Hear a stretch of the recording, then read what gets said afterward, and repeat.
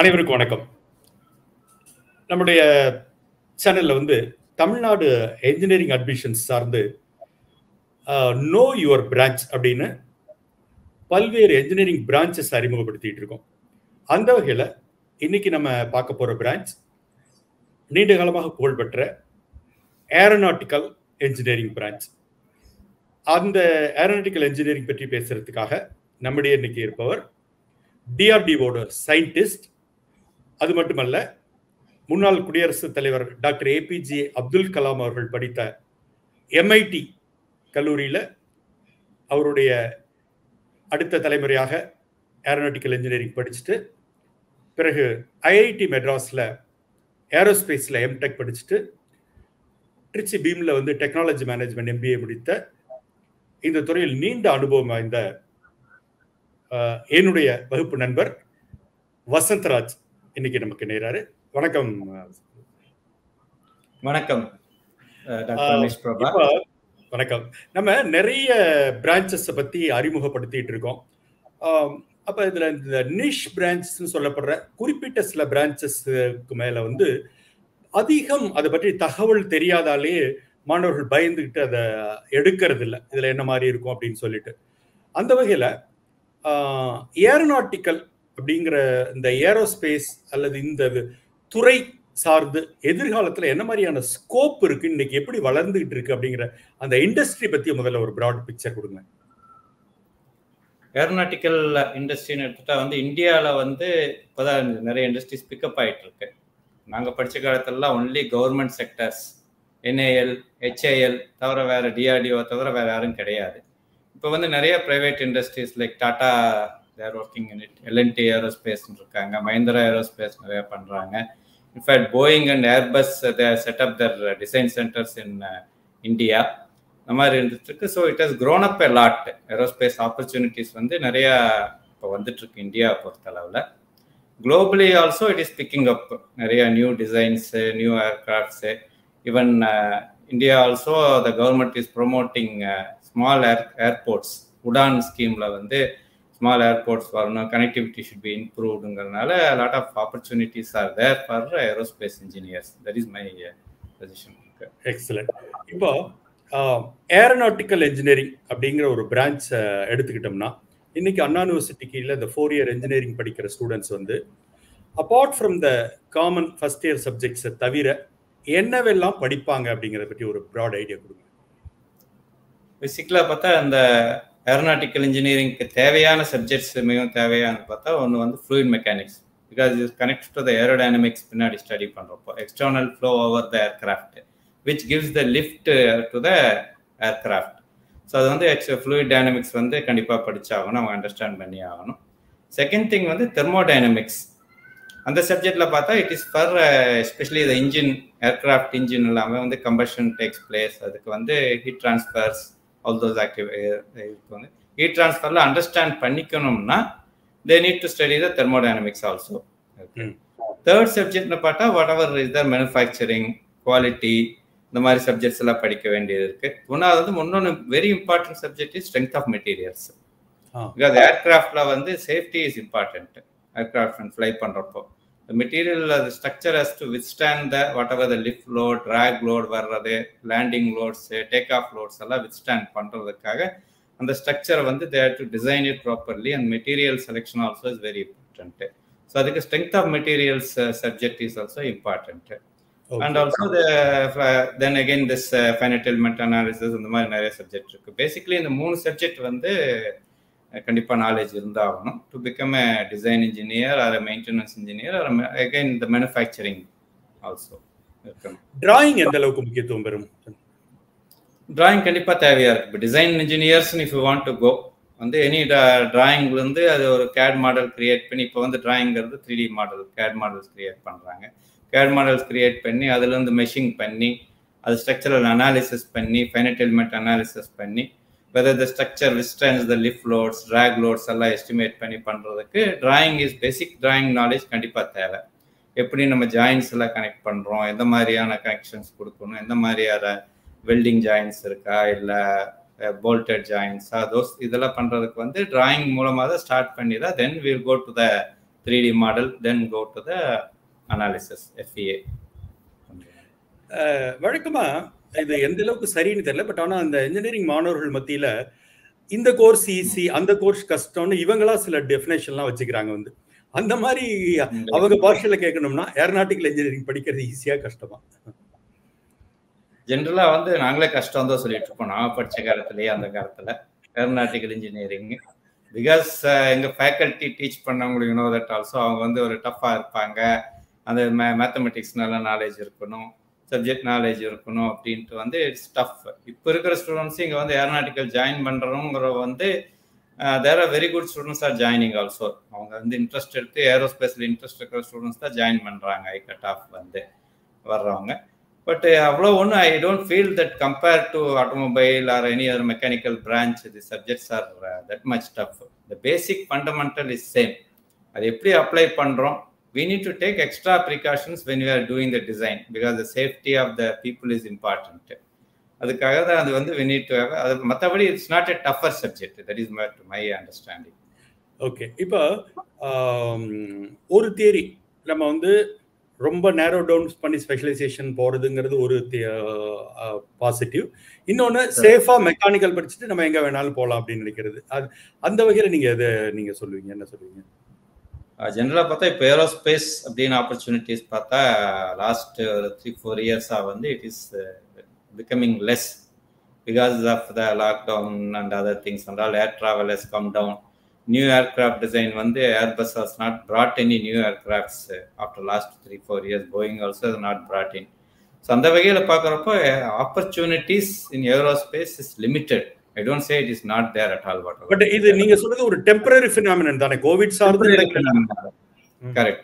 It's a temporary phenomenon. When the situation becomes normal, when the travel becomes more, nowadays also people even from Coimbatore to Chennai, they want to go, they prefer to go by air. ஏன்னா earlier வந்து கார்ல போகலாம், பஸ்ல போகலாம், ட்ரெயின்ல இருந்துச்சு. Now to avoid the crowd, safety இருக்குன்னா ஃப்ளைட்ல போயிட்டு 2 hours we can reach the place. அப்படிங்கிற மாதிரி even small cities connectivity also will improve more. And then requirement for more production of ஏர்கிராஃப்ட்ஸுங்கிறப்போ design of aircrafts எல்லாமே வந்து தேவையாக இருக்கும் மெயின்டெனன்ஸ்க்கு. So opportunities will definitely increase. Is what I feel. அதே மாதிரி இப்போ நம்ம நீங்கள் படித்த காலத்துல சரி, எம்ஐடியில் தொடங்கும் போதும் இது ஒரிஜினல் நேம் வந்து ஏரோநாட்டிக்கல் இன்ஜினியரிங் அப்படின்னு தான் இருந்தது. இப்போ நிறைய பிரைவேட் யூனிவர்சிட்டிஸ்லையும் சரி, அண்ணா யூனிவர்சிட்டியில் ஒரு சில இன்ஸ்டிடியூஷன்லையும் சரி, ஏரோஸ்பேஸ் இன்ஜினியரிங் அல்லது ஏரோஸ்பேஸ் டெக்னாலஜின்ற நேமை மாற்றிருக்காங்க. என்ன வித்தியாசம் ஏரோநாட்டிக்கலுக்கு ஏரோஸ்பேஸ்க்கு என்ன வித்தியாசம்?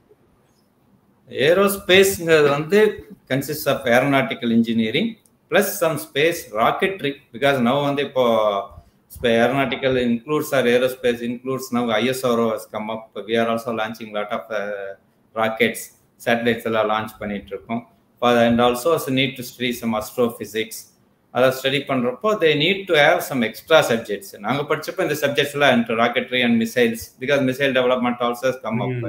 இந்த சப்ஜெக்ட்லாம் இருந்துச்சு. That was offered as an elective course. Whoever is interested. And also it was offered earlier in the MTech. If you go for a MTech specialization, if you want to do an aerospace or you want to join ISRO அந்த மாதிரி organisation போகணும், இல்லை DRDO போகணும்னா aerospace choose பண்ணிட்டு இருந்தாங்க. இப்போ வந்து தேர் merging both the subjects and some of the core subjects வந்து rocketry is been introduced as a core subject. அந்த space dynamics is included in the core subject. அதனால வந்து it there offering it as aerospace engineering. Basically பார்த்தா difference in the structure, laboratories, everything is same. Okay. Except the subjects chosen. சரி, இப்போ இந்த படிச்சுட்டு இருக்கும்போது உங்களுக்கு இன்டர்ன்ஷிப் ப்ராஜெக்ட்ஸ்லாம் எந்த மாதிரி இருக்கும், அதை பற்றி சொல்லுங்க. இப்போ ஸ்டூடெண்ட்ஸுக்கு ப்ராஜெக்ட்ங்கிறப்போ வந்து design aircraft design projects, missile design projects. பேசிக்காக வந்து இப்போ some of the DRDO laboratories வந்து we have been taking some student internship from various colleges. Basically, and இங்க வந்து initial recruitment is limited. As a scientist be recruit பண்ணனும்னா they have to go through the gate, pass the gate and then go through the central selection, join பண்ணுவாங்க. When we need people, we are taking the interns also, student interns, and also past fresh engineers வந்து contract engineers we were taking. Basically அவங்களுக்கு வந்து we are looking for a design and analysis support, whatever is there. And அதுக்கு வந்து we want them to know that basic CAD modeling, SolidWorks or CATIA they should know, or they should know the ANSYS, or they should know the Abacus or design and analysis packages தெரிஞ்சிருக்கணும். And CFD also they should know அங்கிற மாதிரி we are taking them as a interns. DRDOல வந்து இப்போ interns எடுத்துட்டு இருக்காங்க. And they also take contract engineers. And manufacturing side pona any mechanical engineering can go for a manufacturing, not necessarily aerospace, but designing vandha aerospace da vandavum. So lot of opportunities for interns in the design sector. Useful. அதே மாதிரி இப்ப அவங்க முடிச்சிட்ட பிறகு வேலை வாய்ப்புன்னு சொல்லும்போது உள்நாட்டிலும் வெளிநாட்டிலும் இன்றைக்கு அவர்கள் அரசு சார்ந்தும் தனியார் சார்ந்தும் எந்த மாதிரியான நிறுவனங்கள்ல அவங்க போய் சேர முடியுங்கிற அந்த வேலை வாய்ப்பு? First I'll start with government within India.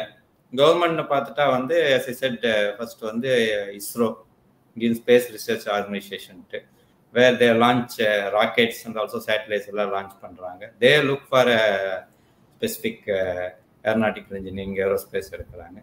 Next வந்து DRDO, Defense Research and Development Organization, like labs like Aeronautical Development Establishment, Center for Airborne Systems, Gas Turbine Research Establishment, and also Defense Research and Development Lab, DRDL, Hyderabad. They work on all these missiles projects and also aircraft projects. ADE working for UAV, unmanned aerial vehicles, used for both combat and surveillance roles. CABs, they are working for surveillance aircrafts. So they need this is the DRDO opportunities. Next, if you go to the HAL, Hindustan Aeronautics Limited, where they started producing a lot of aircrafts now. Recently, they launched Dornier aircraft production, and also doing the LCA production is being done. And also IJT trainer aircraft they are producing under license now. Also, they are designing and doing. Now, other medium transport aircrafts also they are working on it. There. So these three are the major organizations, government side level. But again, there are also some National Aeronautical Laboratory. They are doing the basic research for this one, also developing some aircrafts and composite structures related to aerospace material development and all. National Aerospace Laboratory in Bangalore are doing it. These are the government organizations. Next, multinational companies. India multinational companies set Airbus and Boeing, they have their own design centers. In fact, Rolls-Royce, they are having the design center and maintenance because most of our aircrafts procured from Airbus or Boeing or for defense Air Force Rolls-Royce engines. That engine maintenance Rolls-Royce they opened a center here. And also design support also they are providing. And there are other companies like UTC Aerospace who are designing the landing gear systems for globally in India. They have a center. Then we have for a avionics side, a lot of industries have come up very recently. The Honeywell is one of the company they are working on avionics for globally. The Bangalore-based company. Then Rockwell Collins Aerospace, they started a company recently. Then GCON Aerospace, private global companies also they set up design centers and support centers within India. And private sector especially the Tata they started Tata Advanced System Limited in Hyderabad exclusively for license production of the aircraft. They are supporting the Bombardier, and then again Lockheed Martin they are working for. They're doing the production and also the design support here in Tata. Then we have L&T supporting for design, L&T engineering services is there. Then Tata also support through Tata Advanced Materials. Then they have TCS supports for engineering services. They are supporting for global Airbus companies. TCS support pandranga. Then Mahindra, they started aerospace license production of aircraft from Australia. Then produce smaller two-seater 6-seater aircraft and the Mahindra Aerospace started. And Tech Mahindra, they are providing engineering support services for aerospace. They had a center here itself, offshore development center ODC for Airbus and Bombardier. They were having it here. So that's one engineering support services they are providing. And avionics side, Wipro also they are doing the start பண்ணிட்டு இருக்காங்க Wipro. And there are some companies like Infotech, now the name is changed to Scient. They are also doing. Then we have companies called Axis Cadus, where I was working earlier also. We are also ODC Center for Airbus, whatever is that. So we are doing a lot of engineering support services, repair services for the current aircraft, new aircraft design supports. Our engineers will be positioned in offshore in their places, or they will offload the work to us for the design supporters. So these are the private companies also is there. So a lot of opportunities are there within India. Okay, இப்போ அடுத்த கேள்வி, என்ன மாதிரியான salary package அப்படிங்கிறது மாணவர்கள் ஆவலா எதிர்பார்ப்பாங்க? Salary package வந்து if you see starting engineering services companies எடுத்தானா about starting about 4 lakhs minimum they offer 6 lakhs to up to 15 lakhs per annum. 15 lakhs CTC per annum also they are giving the packages depending upon the company and depending upon the college where you passed out and depending upon your capabilities and skill sets, then you can get a good job opportunities. அடுத்து வந்து இப்போ higher education opportunities, என்ன மாதிரியான higher education இவங்க போக முடியும்? They can go for a MTech or MS in US. When I studied whatever aerospace, 90% of the people from aerospace they used to go for higher studies. Go to US for MS. There are a lot of universities there in this one in US for aerospace. They go to a lot of our Indians. If you see some of our MIT alumni or friends are working in Boeing, Airbus, even NASA, a lot of leading scientists also from Indians who has gone for higher studies in US and then joined that. And India higher studies, MTech is offered in all the IITs. And also in some private engineering colleges also MTech aerospace. Recently, I think DRDO has launched a MTech program in defense technology. Basically, in that, AICT will launch they are given approval to about as of now this year about 20 colleges. AICT has given approval to start many deemed universities and also the Anna University colleges also they are given approval. One of the specialization is aerospace. Apart from that, they have communication sensors are related to that. This is also MTech in defense technology. So opportunities for higher studies, many of them go abroad for higher studies. Excellent. நன்றி Vasantharaj. I think இந்த துறை சார்ந்து படிக்கணும்னு நினைக்கிற மாணவர்களுக்கு தேவையான அளவுக்கு அந்த துறையில நீண்ட அனுபவம் வாய்ந்தவருங்கிற முறையில நல்ல தகவல்களை பகிர்ந்துட்டீங்க. நன்றி, வணக்கம். நன்றி, வணக்கம். நன்றி நேயர்களே. மீண்டும் இன்னொரு துறை சார்ந்த இன்னொரு வீடியோவில் உங்களை நான் சந்திக்கிறேன். இந்த வீடியோ பயனுள்ளது நினைச்சீங்கன்னா நண்பர்களுக்கு ஷேர் பண்ணுங்க, அவர்களும் பயனடையட்டும். இதுவரை மென்டார் ரமேஷ் பிரபா சப்ஸ்கிரைப் பண்ணலைனாக்கா உடனடியாக சப்ஸ்கிரைப் பண்ணுங்க. நன்றி, வணக்கம்.